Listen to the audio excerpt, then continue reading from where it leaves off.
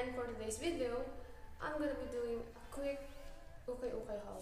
Kasi, unti lang naman nila. Pero, dahil mahilig talaga po ako sa ukay-ukay, yun, naisipan ko gumawa ng video na to. And, yung iba rito na nabili ko is January pa to. Pero yung, ngayon ko lang sila na-feel. Kasi, busy and, ewan ko, yung lang talaga siya naisipan. Yung iba rito is nagamit ko na ng ilang beses. Pero hindi man maraming beses, ilang beses na talaga. Karamihan din sa mga nabili ko ay crop tops. And mahilig po talaga ako sa crop top. And sumakto naman na hinahita ko crop top dun sa UkayUkay. Kasi nabili ko to dun sa UkayUkayhaul ng Tagaytay. Pinakamalaking UkayUkay dito sa Tagaytay. And sulit. And nabili ko naman itong mga UkayUkay na to. Yung mga damit na to. Before pa yung coronavirus. Kasi diba pinagbabawal muna ata sa ibang lugar ng ukay. Kasi nga dahil dito. Pero, so, I hope you guys like this video. And ang mumura lang talaga ng mga damit na to, swear. Hindi umabot man lang 100. And may tagbe-20 pa, napakaganda pa. And yung iba branded, tapos super slightly used lang talaga. And pag napanood nyo to, hit the subscribe button for you to get notified whenever I upload a new video. So let's get started. Ang hilig ko kasi talaga sa ukay. Kaya common sa mga damit ko, puro from ukay talaga kasi napakaganda nila, tapos branded pa kasi naman bumili pa tayo ng mga branded. Kunyari 1,000 o 1,000 ngayon, makakailang damit ka na sa ukay, diba? So sa mga kagaya ko na mahilig dyan sa ukay, yan talaga, wala eh, magaling tayo mamili, charot. So yun, start na talaga. Let's start with this. Ang cute nito, kasi crop top siya.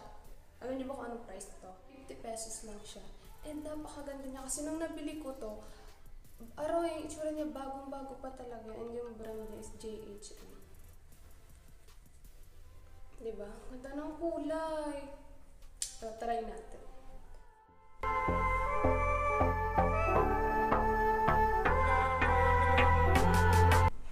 Next is, ang cute niya. Pa rin siyang bago, parang hindi rin siya nagagamit. Ang ganda ng kulay niya. Iba kasi kulay dyan eh. And wala yung brand niya. 30 pesos lang to. Ganda na! Wala yung brand niya, te. Nasaan na ang brand mo? Wala na. Puto na. Cute.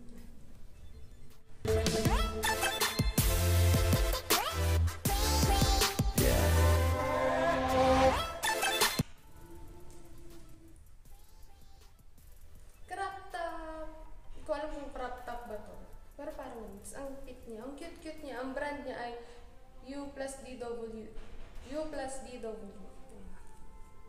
Ay, ang cute ng tela niya. Tapos meron siya mga kung ano ng bilog-bilog dito. You know. Ito po ay 30 pesos lang. Sorry.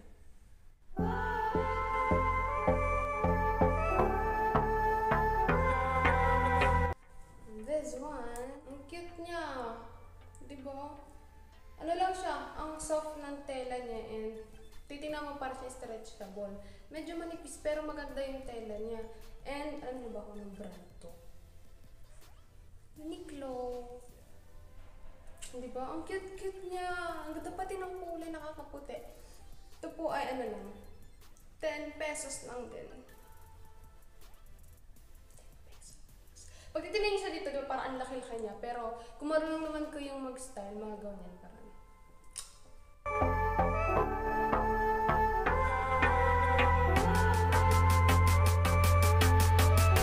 Is ito. Ang cute niya, oh. Tawag ko dito planner. Di ba planner yung ganito? And ang kulay niya is maroon. Ang cute niya eh. Ang dami pang ganito doon. Tapos di ko alam kung pipiliin ko. And ito po ay 30 pesos lang. Tingnan niyo. And ang brand niya, walang brand.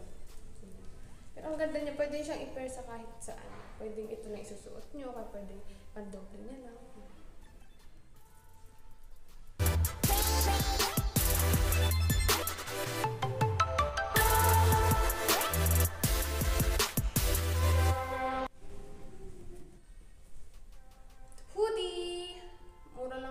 kasi siya, kaya kasi ng style niya. Ilang beses ko na rin nasuot to.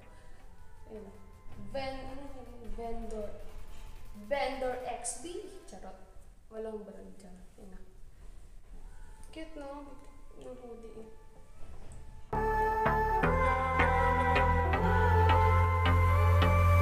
Ito po.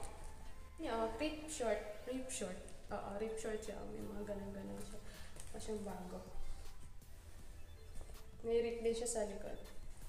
Ito po ay 20 pesos lang din po siya. And ganda niya, diba?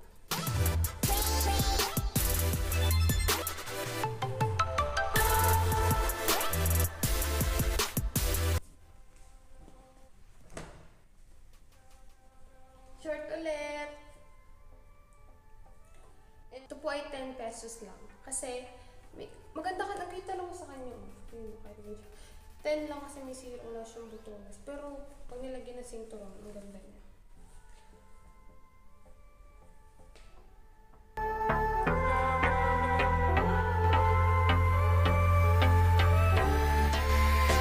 Next is, jeans! Naisama ko pa itong jeans. Ito ay, ang brand niya ay W Kokoro Denim. Made in Korea. Lowest price, top quality, the best service. Oh, diba? And mura lang to. 50. Diba? Mura na rin siya. At least wala akong nabili mga 100 plus. Ganun, diba? Size niya ay 25. Sakto-sakto lang siya sa akin. Made in Korea. Cute, oh. Diba? Ayan ko to kasi mura lang siya.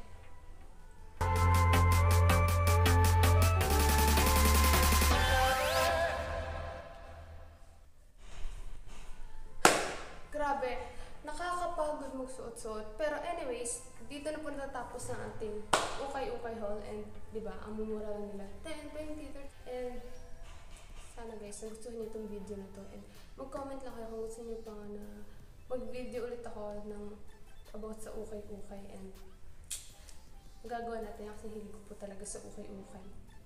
So, yun. Please, hit the subscribe button and please share this video if you